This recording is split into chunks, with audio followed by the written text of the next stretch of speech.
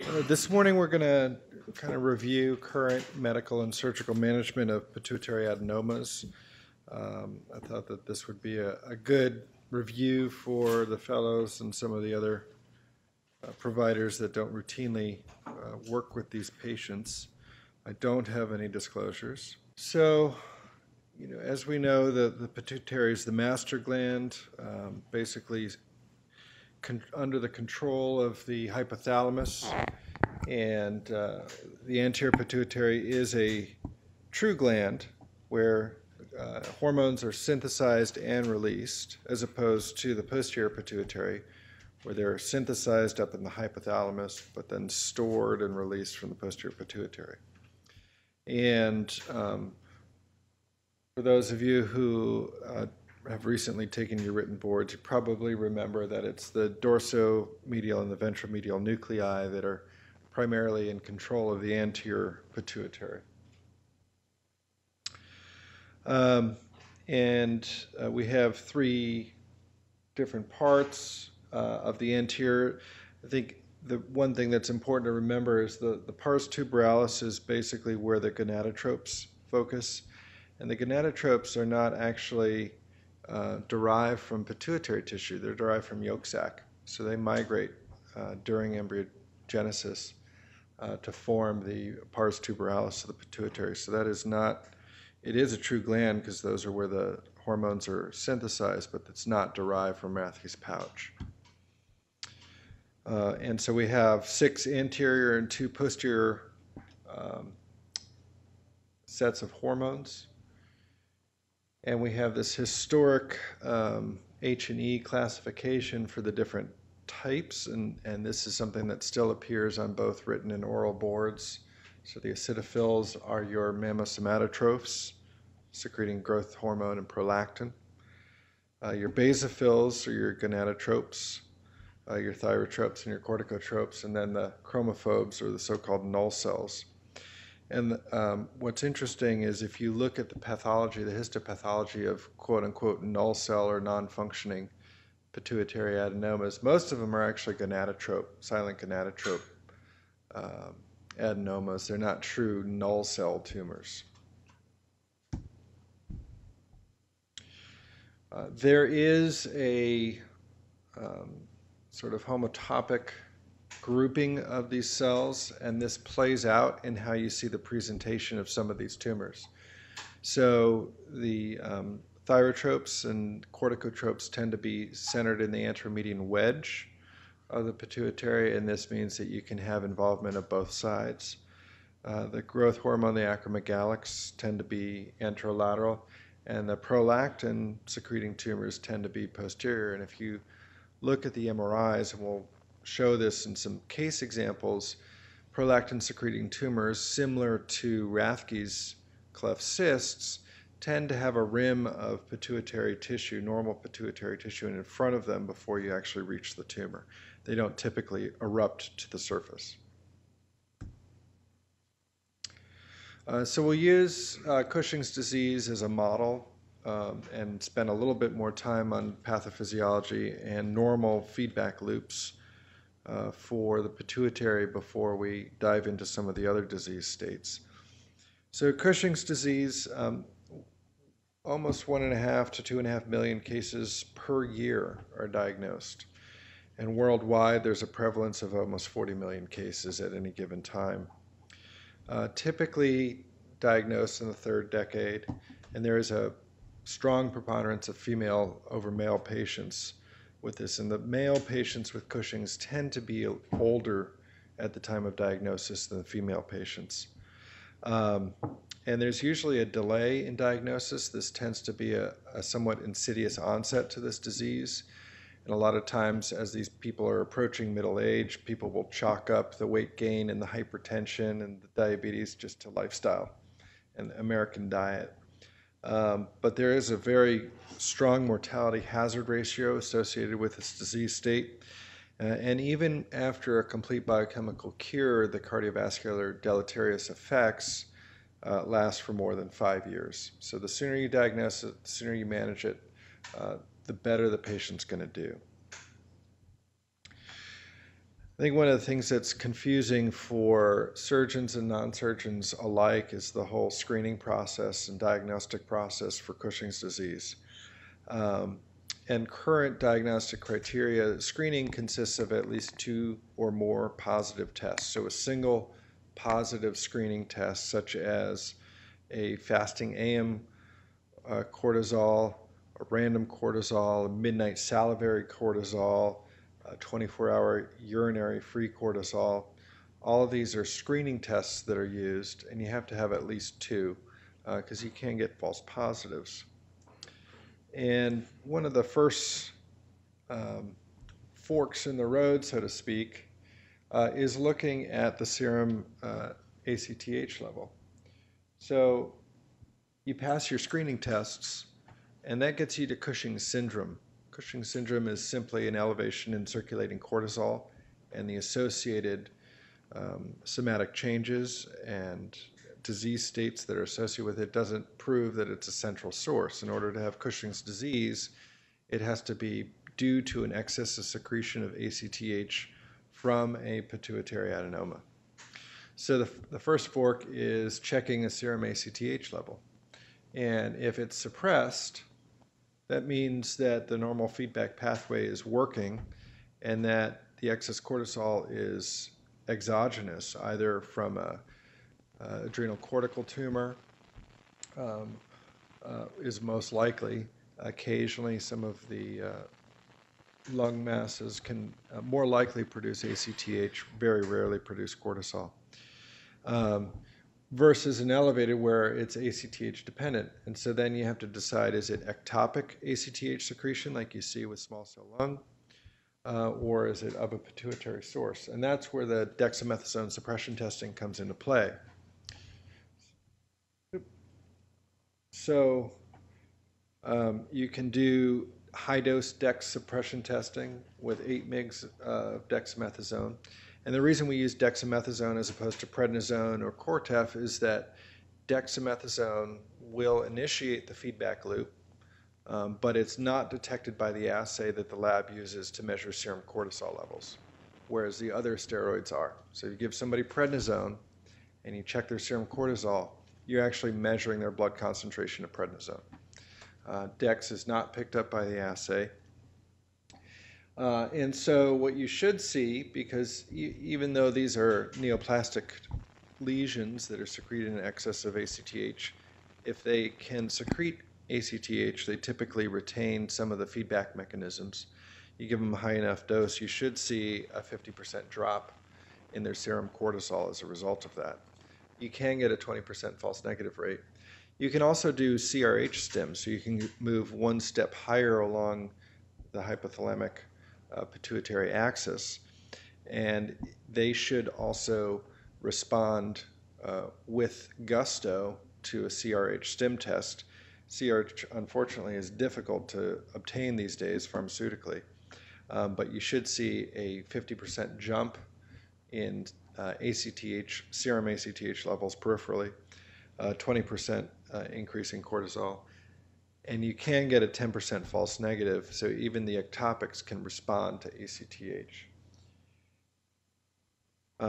Not infrequently, we end up down here at petrosal sinus sampling, which is, I think, an imperfect science at best. It is operator dependent, both in terms of the angiographer, but also in terms of the lab techs that are collecting these. It's important that the timing of these is correct, that the specimens are labeled correctly. That's probably the most frequent error, is that the specimens are mislabeled.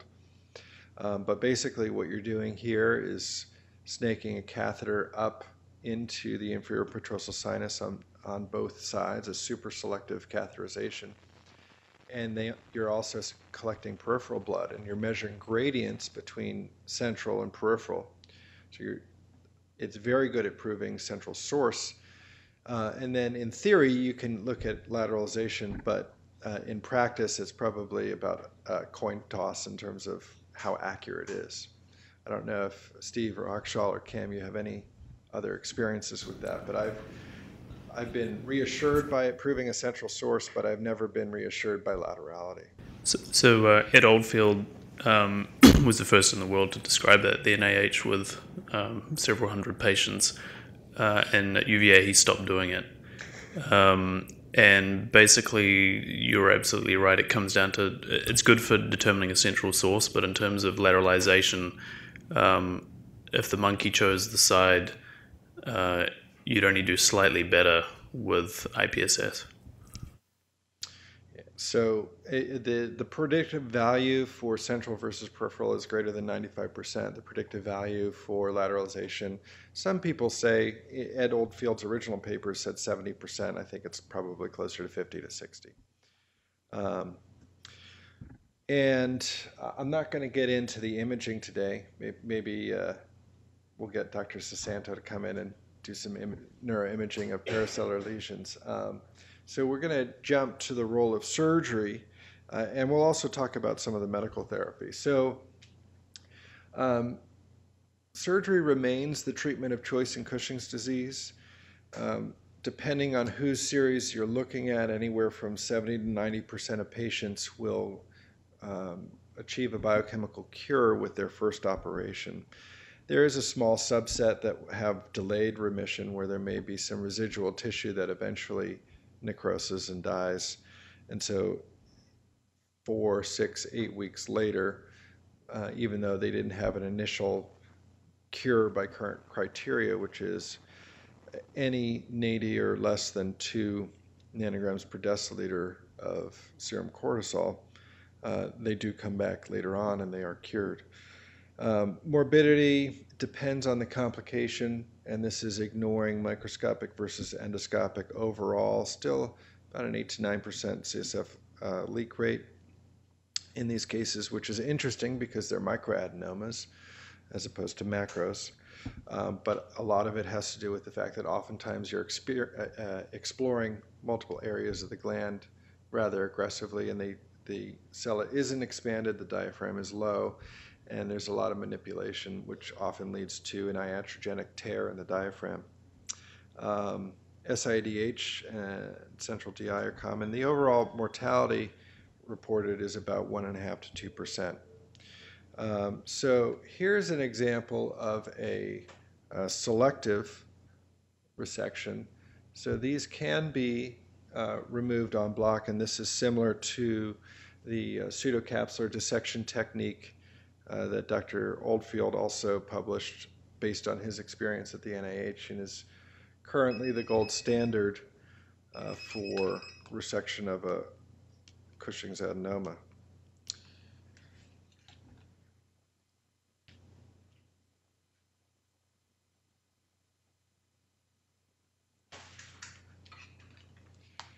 And so because these tend to be microadenomas, oftentimes the sinuses are still competent. They haven't been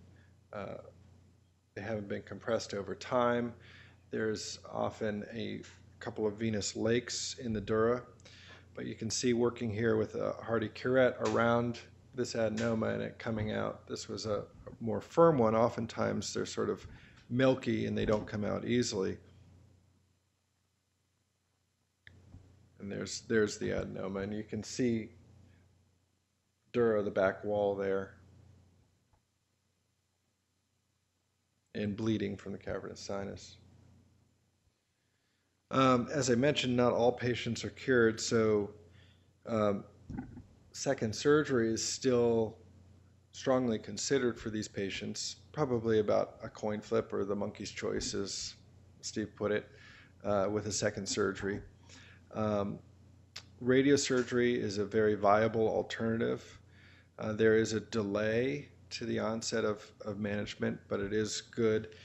If you look at the UVA data for SRS, it's about 50% remission with SRS. If you look at fractionated radiotherapy, LINAC therapy, it's all over the map, but on average about the same. The big risk with doing this is that it's non-selective, so it's just as good at killing normal pituitary tissue as it is at killing the adenoma. Oftentimes with brittle or malignant Cushing's disease, that may be preferable. It may be preferable to have the patient on replacement therapy for the remainder of their hormones, but cure them of their excess. Medical management primarily is used for patients while they're in the waiting period until radiation takes effect, and or patients who are not good surgical candidates. And then the definitive management, which we rarely use these days, is bilateral adrenalectomy. It's 100% effective, but it carries about a 10% complication rate, both from the surgery itself and developments of Nelson syndrome. So you have circulating excess of ACTH, and there are medical complications associated with that because you lose the feedback loop. Current medical therapies, so these are all the current ones that are approved or use off-label. So you have steroidogenesis inhibitors, and ketoconazole is probably the most commonly used one. So this is an inadvertent effect of an antihelminthic agent. Etomidate, which also inhibits the production of excess steroid. And then you have use of cabergoline, which is typically what we use for prolactin, but there is some D2 receptor mediated secretion of ACTH. So typically with cabergoline, you can get a small, maybe a 10 to 20% reduction in their circulating cortisol, but it doesn't cure them. Pasireotide, SOM 230, which is the investigational name of the drug, is a selective somatostatin receptor agonist, so that downregulates the secretion of ACTH, and the somatostatin receptor 2 is the most common one that appears in this disease state. This is on market. It says here currently investigational, but it is available on market. It's labeled for use in acromegaly. It's an off-label use for Cushing's, and they're currently have post-market studies going on looking at its use. And then mifepristone is a glucocorticoid receptor agonist. So this is similar to using downstream growth hormone receptor blockers to try to block the downstream effects, but it doesn't actually lower the circulating cortisol levels. Oftentimes, a combination of those medications will be used. Dr. York.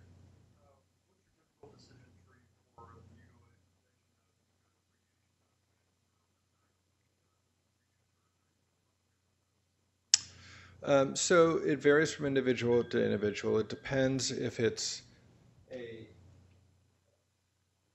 image positive or image negative Cushing's. And it also depends on what we did at the first surgery. So if it's image positive, you go in, you resect the lesion that appears on MRI, but not necessarily explore the rest of the gland. And that comes back negative for ACTH staining, which is possible. You can have a collision lesion. Obviously, that's a patient you're going to go back and you're going to explore the rest of the gland. If you resect an adenoma that shows up on MRI and it tests ACTH positive, but you didn't explore the cavernous sinus and you didn't explore the remainder of the gland, that may be a good candidate to go back. I had a patient recently with an image positive that clearly on imaging invaded the cavernous sinus, used angled scopes to get into the cavernous sinus to chase it, but was not biochemically cured. I'm not going to go exploring the rest of the gland because odds are there's something hiding somewhere in the cavernous sinus that I'm not going to get. However, that would be a good patient to consider radiating unilaterally, preserving the contralateral side of the gland, and targeting really the cavernous sinus to kill the tissue there. In a patient who's image negative, and you've done a hemihypophysectomy, maybe based on IPSS results, and you didn't find anything obvious at surgery, that's somebody that is going to be floridly Cushingoid, and you'd have to have a long, frank discussion about what the best treatment for them. Oftentimes, I think that the risks of ongoing Cushing's are higher than the risks of panhypopituitarism because we can replace all the hormones. And that would be somebody that I would probably say, let's just radiate the sella, get their Cushing's under control, and then put them on replacement.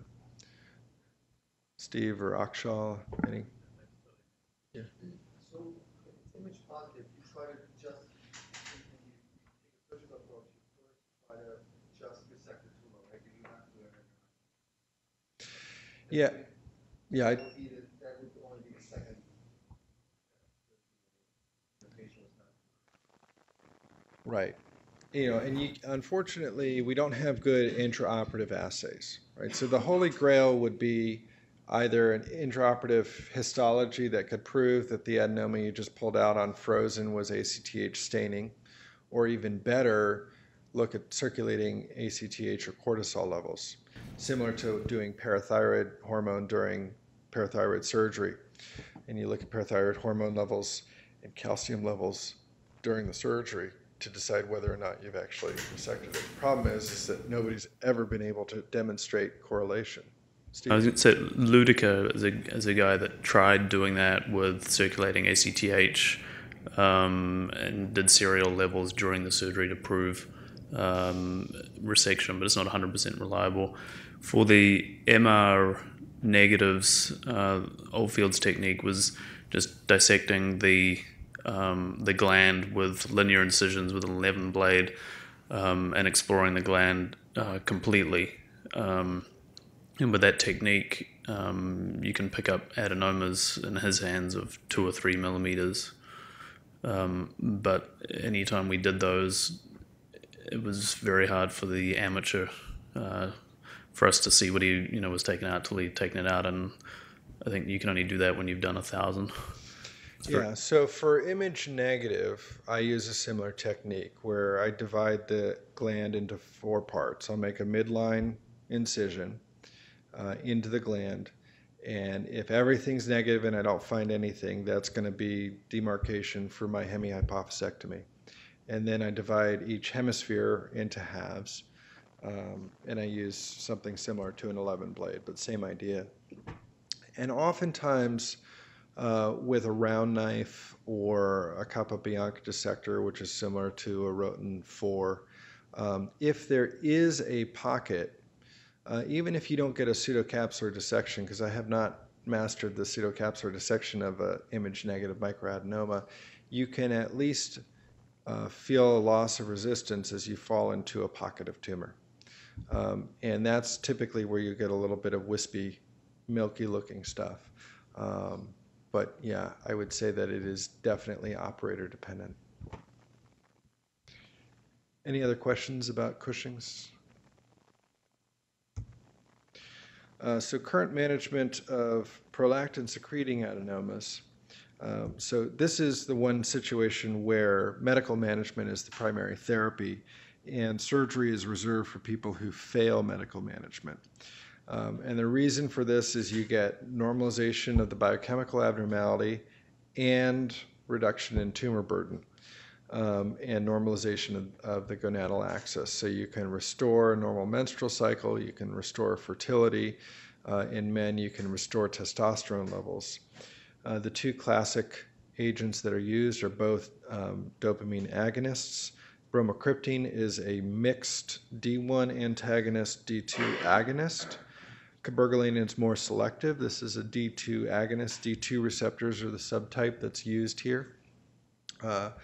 Also used in management of, well, these agents aren't used, but the D2 receptor is involved with the cognitive pathways involved in behavior disorders and psychiatric disorders, including schizophrenia. So you don't want to give these agents, you don't want to give a D2 agonist to a schizophrenic. You're just going to induce a problem.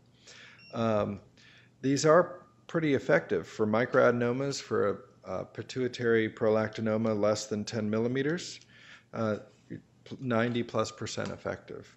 When you start getting into the macroadenoma, and especially the cystic macroadenoma range, the efficacy drops.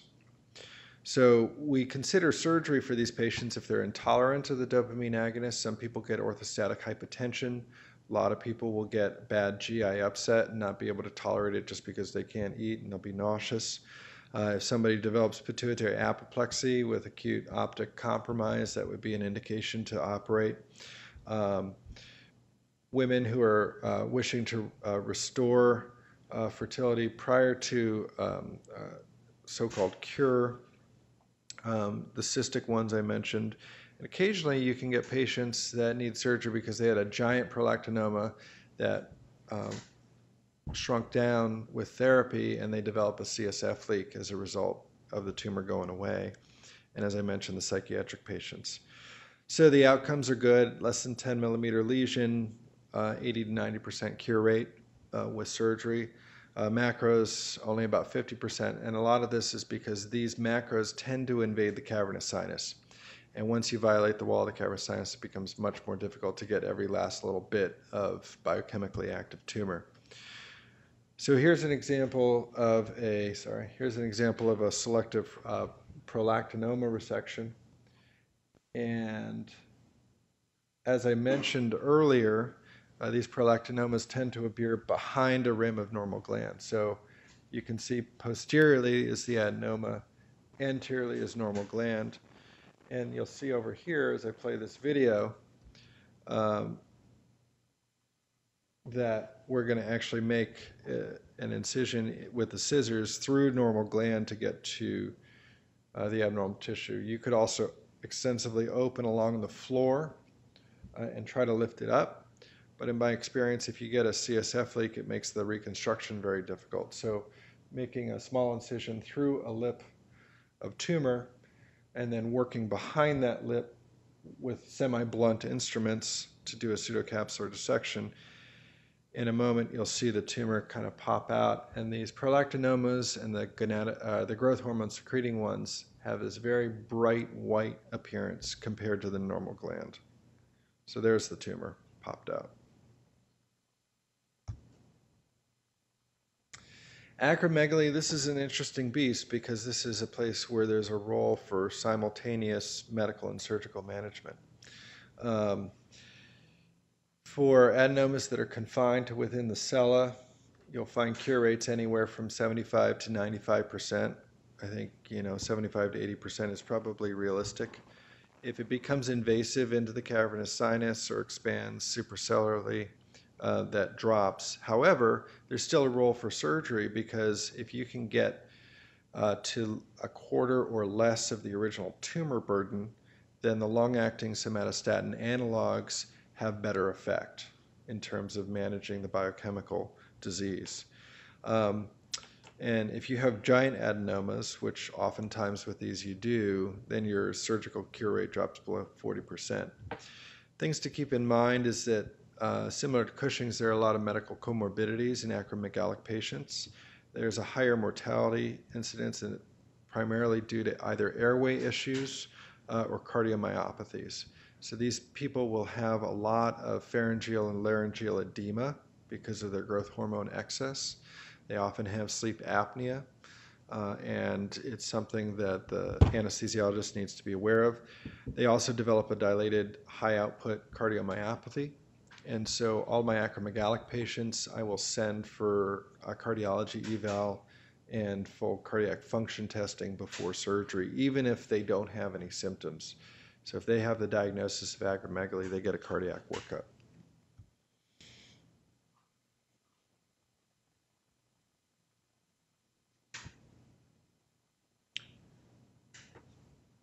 And in a moment, hopefully the slide will change. If I'm not frozen.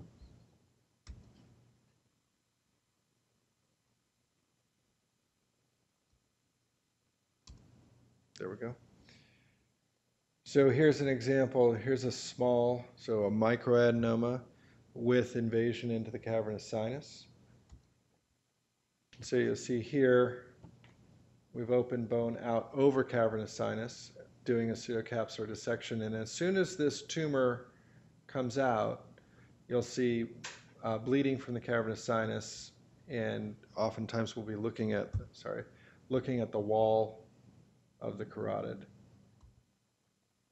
You can see here developing a nice plane between where the gland is. We're not dissecting between gland and tumor here. We're actually dissecting between medial wall of cavernous sinus and tumor. So this was contained entirely within the cavernous sinus. sometimes hard to tell that preoperatively if it doesn't completely encase the carotid or at least start to come around the carotid.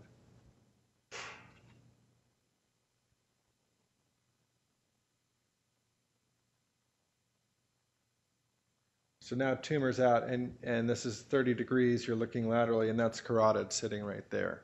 So we've opened the medial compartment of the cavernous sinus and have skeletonized the carotid.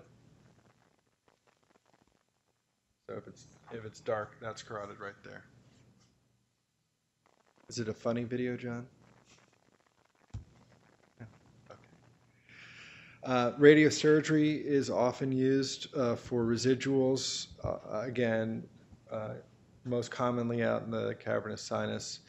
The cure rate is a little bit worse than it is for Cushing's disease. So eventually you can normalize the growth hormone levels in about 50% of patients. But the interesting thing about acromegaly as opposed to Cushing's is that it's not just the absolute level, it's the circadian rhythm of secretion of growth hormone that regulates the production of IGF. So even if you normalize the level, if you don't restore the normal pulsatility of growth hormone, you'll have excess IGF-1, which is why the IGF-1 levels normalize in fewer patients. And just like with Cushing's disease, you radiate these patients, more than 50% of them will be panhypopit after about 3 years.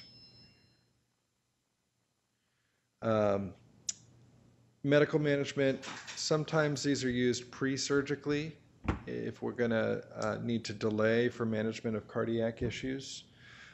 There has not been any evidence that pre-treatment or neoadjuvant treatment with somatostatin receptor ligands improves the surgical outcome, but it does manage the medical problems while they're waiting for surgery. And a lot of patients will still need this after surgery. As I mentioned, if you can get more than 75% of the tumor debulked, these work better. Octreotide is the classic one. It's a non-specific somatostatin ligand, and only about 20% of patients will improve with this. There's a long-acting, almost like a depot form, which is typically given once a week or once a month, and that you get up to a 40 to 50% cure rate with. And then you can add on top of that the dopamine agonist because, again, the common precursor cell, these are all acidophils, do respond to this, and so you can get 25 to 30% improvement with addition of cabergoline.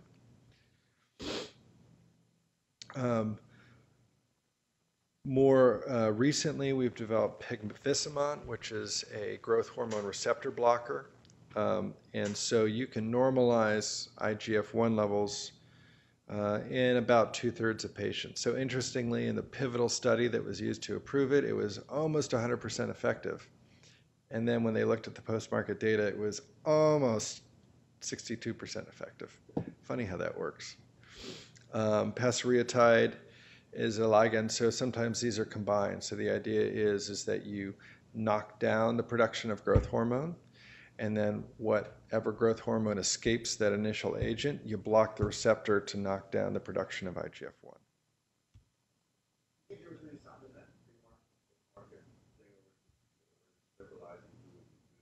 I think it was patient selection more than anything. I think they were very selective during the pivotal trial. Yeah. You know, what happened was there were pretty strict criteria for the use of pegfisomant during the trial. And then when it was on label, basically every endocrinologist said, hey, we finally have an agent, and just gave it to everybody, whether they met the study criteria or not, as long as they had acromegaly. Which that happens all the time with every kind of drug. As I mentioned, there's currently no clear role for medical management only as primary therapy, but it does work, and there have been some studies that report reduction in tumor size, similar to the use of dopamine agonists in prolactinoma. So I think eventually, similar to prolactin-secreting tumors, this will become primarily a medical disease, but we're not there yet. And as I mentioned, there's no clear role yet for neoadjuvant therapy. Non-functioning adenomas. Oh, Peter. Just one short question, sorry. So what do you think about what's your surgery on patients that had radio surgery? So I think the first question is, what is the indication, right? So if they've had radiosurgery and they still have excess levels in their panhypopit, your goal of surgery is to try to get a biochemical cure. A lot of that's going to depend on where the tumor is, right? So if they had radiosurgery initially because it was invasive and not a good surgical candidate, they're not necessarily still going to be a good surgical candidate. And that's ignoring whether or not you think that operating after radiation is harder. I've had patients where they've been radiated and it's not harder, and I've had patients where it's radiated and they've been harder. What I have consistently found is that if they've been on long-term medical therapy, and this is true for both the prolactinomas and the acromegalics, and you go in, the tumor is very, very fibrotic. It doesn't have the consistency of a normal adenoma and becomes much more difficult to remove. So current indications for operation on an incidentaloma or non-functioning adenoma, and these are based on the Congress of Neurological Surgeons Joint Guidelines Committee guidelines that came out last year, and I was part of the group that developed those. So if you have somebody with documented visual deficits or optic compressions, if you have documented tumor expansion over serial MRIs, if they've developed hypopituitarism as a result of compression of the normal gland, unremitting headache is also considered an indication, because more than 70% of these patients' headaches will improve with resection.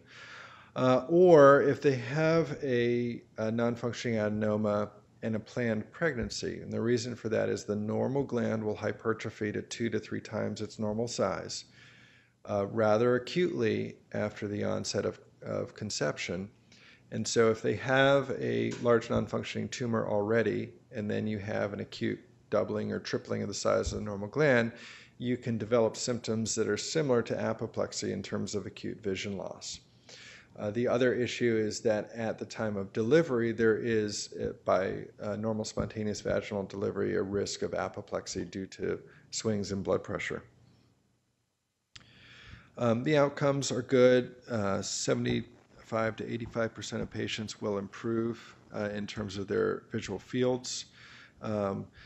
Restoring normal pituitary function is pretty dismal. 13 to 25%. So what I tell patients when I'm operating on them for any reason is that I have a 5% chance of injuring your normal pituitary function. So if they have normal function, they come in, they have a 5% chance with a selective resection of losing additional pituitary function long term. But if they don't have function and they're looking for function to be restored, 25% at best is what their chances are. For non-functioning adenomas and cysts, the headache resolution's up to 90%. With the functioning adenomas, it's lower because there seems to be a biochemical process involved in inflammation of the dura in that region that leads to their headache, as opposed to just a pure pressure phenomenon. And the recurrence rate for non-functioning adenomas, it depends on what data you look at. Some people say about 5% at 10 years.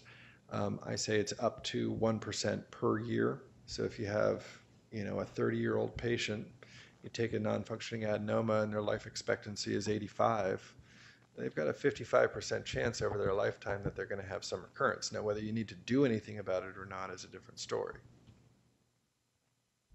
Right, and so that's where you get these, lovely pictures that look like this 3 months post-op.